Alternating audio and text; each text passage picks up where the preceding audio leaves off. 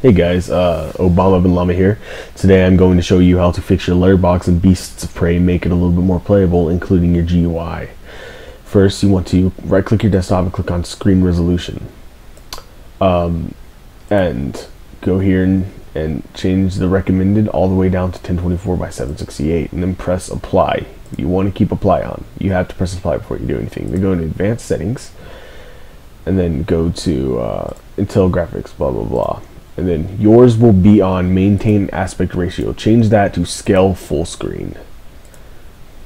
That should fix the letterbox and make the GUI more approachable and make it a little bit smaller.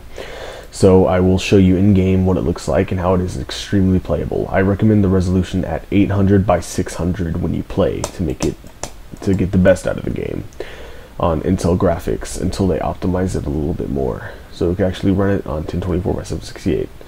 So yeah.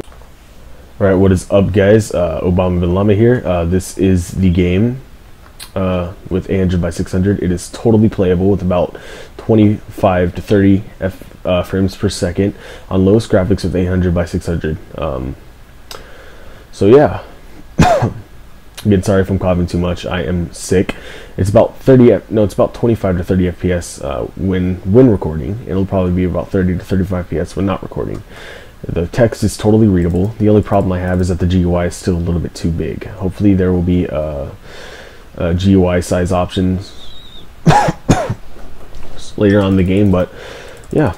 Reaper, I recommend you buy this game. It is a very good game and it is totally worth the 19 bucks that you would be investing in it.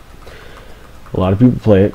This is the PvP server. I suspect there's about 20 to 30 players online right now. So yeah, I mean, who doesn't like dinosaur MMOs? Yeah.